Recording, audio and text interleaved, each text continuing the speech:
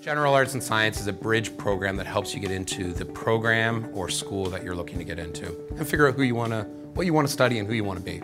Well, actually, when I was coming through Fanshawe's General Arts and Science program, I'd intended on going into English and becoming the great Canadian author, but I took a random history course and just got turned on by history.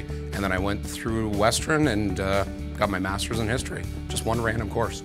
I mean, our classes, one of the key aspects of our courses are that they are capped at about 40 seats, 35 to 40 seats. So they're smaller classes. It's a lot of them directing the classroom and me kind of just setting the tone for what the topic's going to be and then getting them going on debates and discussions and that sort of thing. So the General Arts and Science program is pretty flexible in course offerings such as online or in class, part-time, full-time, and you get to pick the courses that you want to take and that you need for your future studies or program area. You come in with these preconceived notions of what you want to do for a living, and then again, just one random course sometimes sets you off on a different pathway, and we see that all the time, Bev and I, in the programs. So when I meet with students, we meet them one-on-one to go over course selection, progression planning, career planning, looking at their future, and finding courses that fit well with them as an individual and for their career path.